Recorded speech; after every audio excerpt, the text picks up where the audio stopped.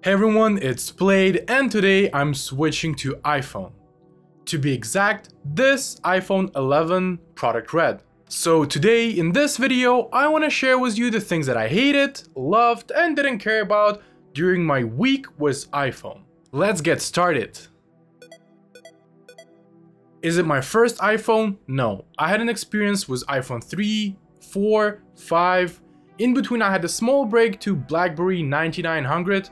It was an amazing phone, but everyone in school had it, so I also asked my parents to get me one BlackBerry so we could use BlackBerry Messenger. My last iPhone was iPhone 7 Plus, and after spending 2 years with it, I got really bored and I decided to switch to Galaxy S10 Plus. Even with experience of jailbreaking my iPhone to change the themes, colors, and the whole experience of iPhone, the new iOS releases didn't bring any fun to everyday use of my phone.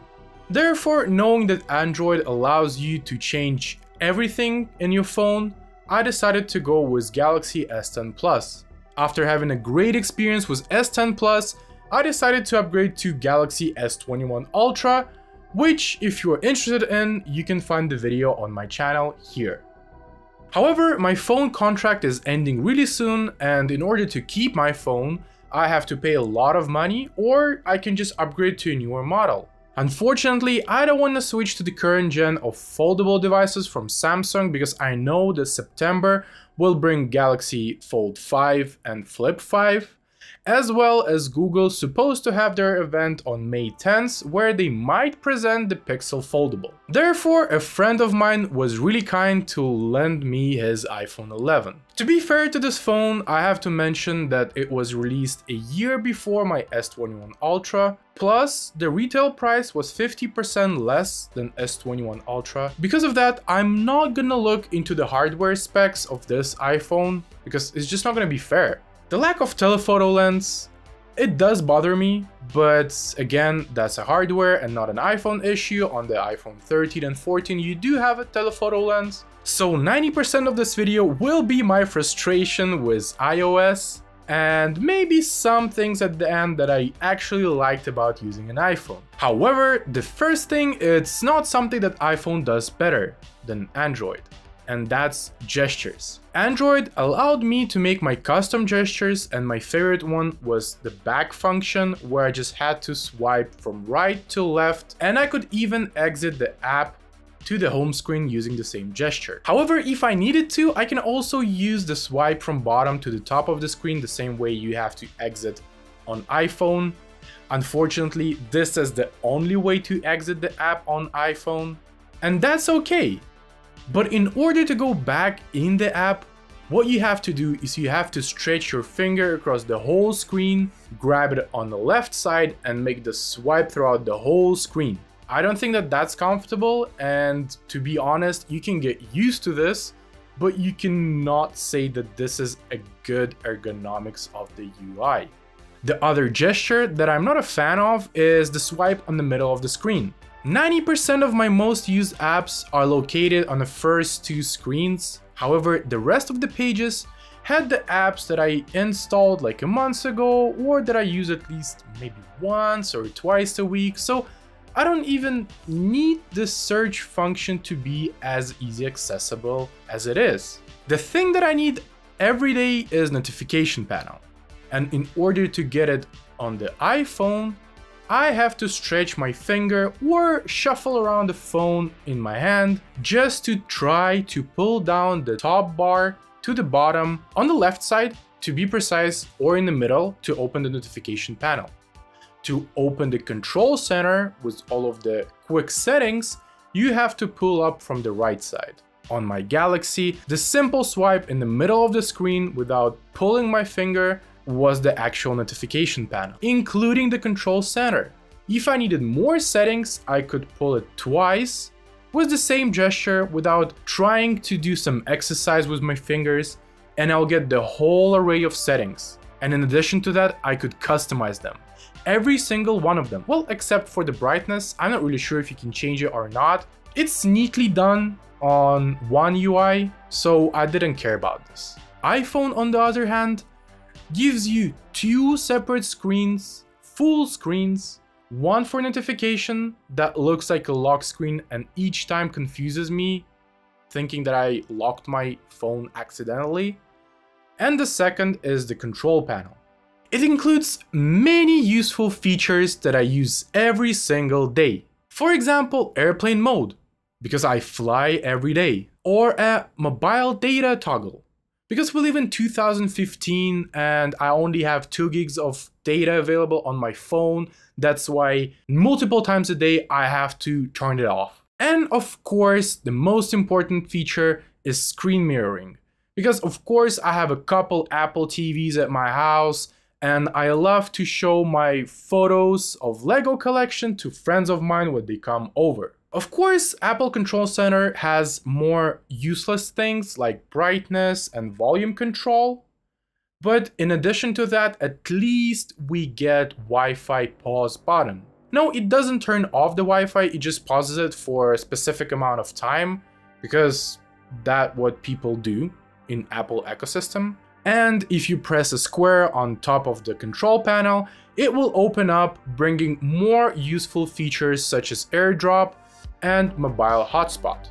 And what if I tell Apple that I need mobile hotspot toggle really close to me and I need an option to see the password because I keep forgetting it and I use it quite often? Well, in order to go and see the password for mobile hotspot, on Android you can just long press the button and it will bring up the settings menu showing all of the information about your mobile hotspot, show the password, and you can do anything. It's just a regular settings menu on iOS. Because it's so convenient, you have to exit the control center, you have to go in settings or use a search function just to search mobile hotspot. And if you're lucky, you will get to that menu section in settings. But iPhone, it's not about inconvenience. Of course, if you have even the smallest iPhone 11, I know that iPhone 12 mini and 13 mini exists, but if I talk about iPhone 11 and I need to reach to the top of the screen to get to notification panel and to the control center, what I can do is easily swipe on the bottom of the screen and pull up the control panel or notification center. To be honest, it is not really comfortable because I keep pressing the app icon that is located at the bottom of the screen. How convenient, Apple. But let's look at something other than gestures. And that's customization. Well, I'm not talking about the themes, the fonts, the colors. And I know some people use Comic Sans as their main font in their phones. Good for you, that's your personal phone, you can do wherever you want with it. But for me, I need some colored themes, I need some rearrangements of the icons, and I can easily do it on any Android smartphone.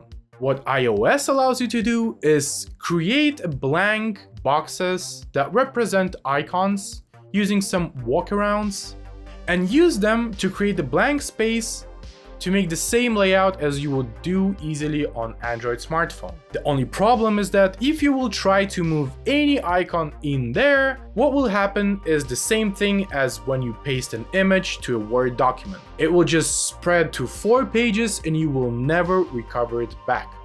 But what iOS fans might call a mess on Android is the top part of the screen, where you can find the icons from the apps that sent you notifications recently. On the right side, you can see what sound mode is on and if you have any timer or alarm set for the next day. But a person who is being easily distracted, I need those icons. You have an option on Android to turn them off. On iPhone, you don't have an option to turn them on. And if I swipe up a notification from some messaging app, and maybe in 10-15 minutes, I usually forget that I got a message from someone.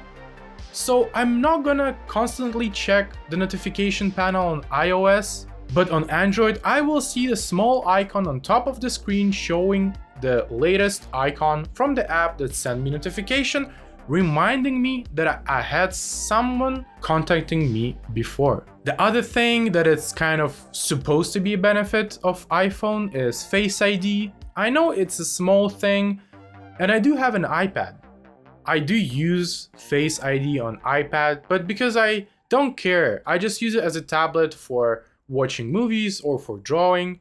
But iPhone, I use it every single day, multiple times, and I need to check my notifications constantly. And when an iPhone is laying on the table, I have to pull myself towards the iPhone, or I have to pick it up, show him my face, and then it will unlock and show all of the notification. With Android, you can just tap your finger on the screen and unlock the phone to see all of your latest notifications. But Face ID is a minor thing.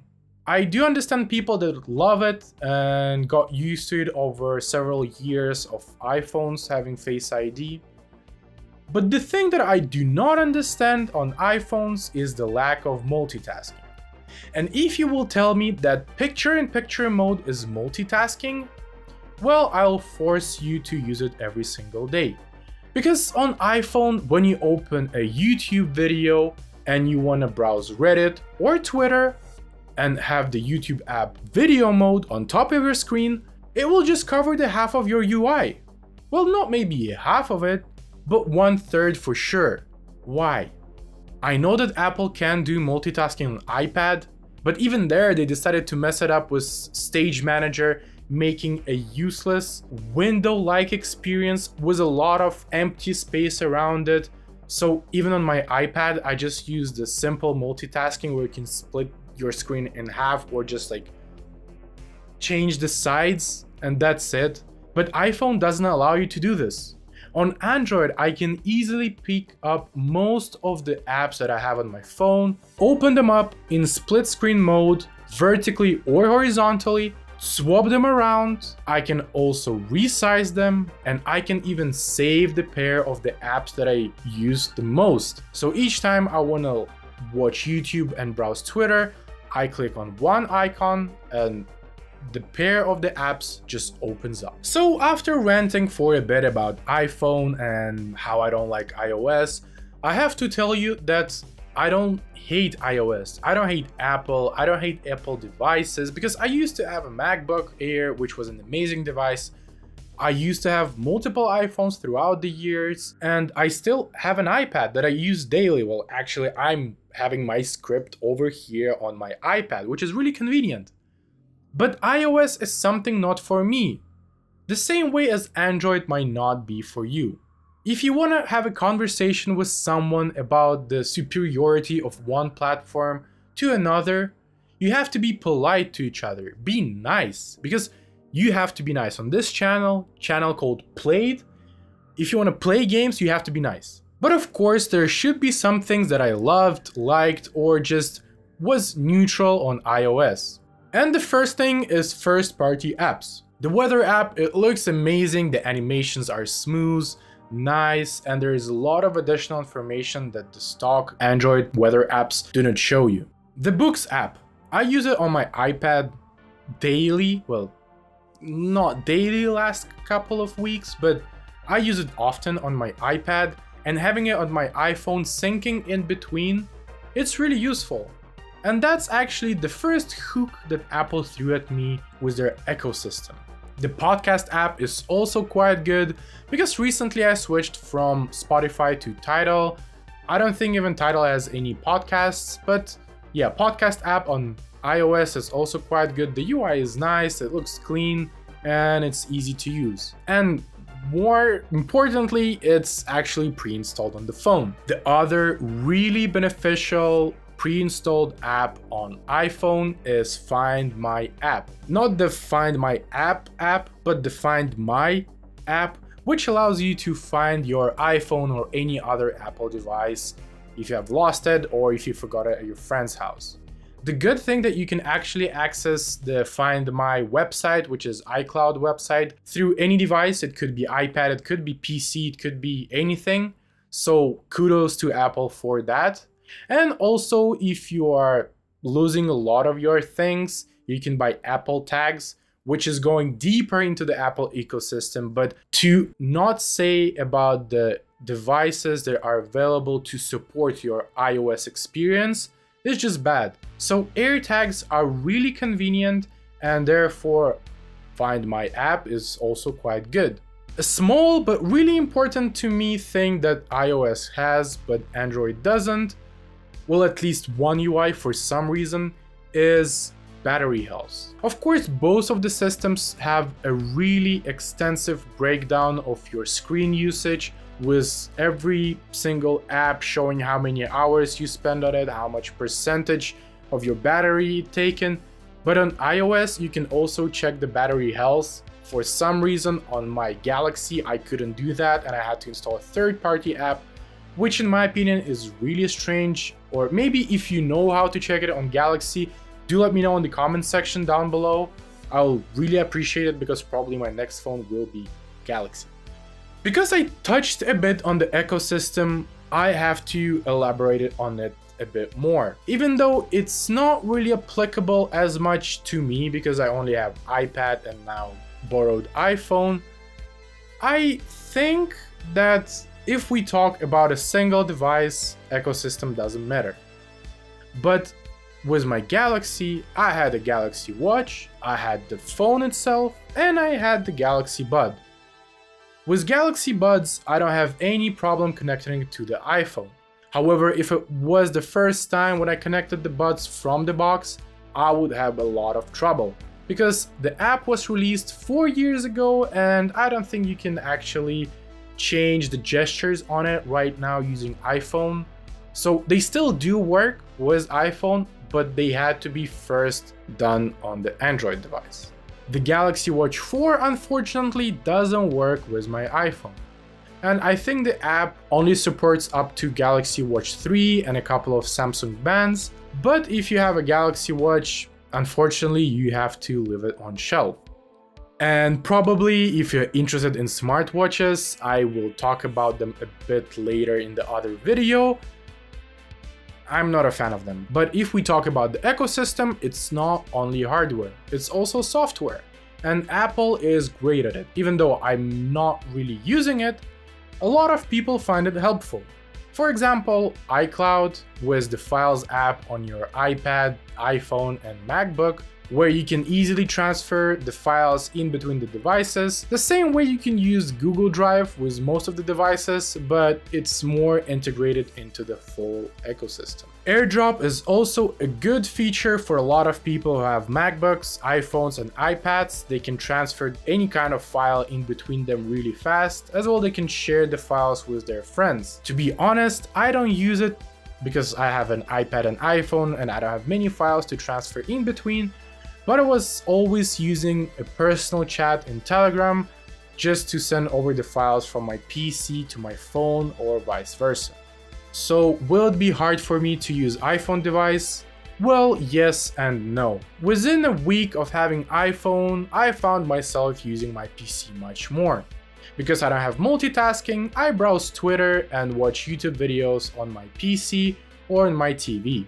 Because I don't have a Google Discovery page, I read news on my PC. Google page was easily accessible with one swipe to the left on my Android device, but nothing like this is available on iPhone except for the News app, which is the whole other story. And the last and probably the main thing is the use of notification, the actual structure of them on iOS, and the control panel. I don't want to pull down two different things throughout the day with my finger reaching to the top of the screen or doing multiple gestures to bring it down. That's not just for me. And that's why I think I will be fine with using iPhone for at least a couple of months, because I will just use my phone less. So thank you so much for watching this video. If you have any questions on any other experience with the iPhone, feel free to ask them in my Twitter, which you can find down in the description below. And let's talk about the whole iOS and Android, but please be polite to each other, don't spread the hate. Everyone is the tech enthusiast. Only people who are interested in tech will talk about Android versus iOS. So therefore, each and single one of us have something in common. Thank you so much for watching this video. If you liked the video, press the like button and subscribe to the channel. That I will really appreciate if you do that. If you didn't like the video, press the thumbs down button and tell me in the comments why you didn't like this video. Or feel free to send me a message on Twitter if you want to discuss any other tech or if you have any other question. Thank you so much, and now go play some games.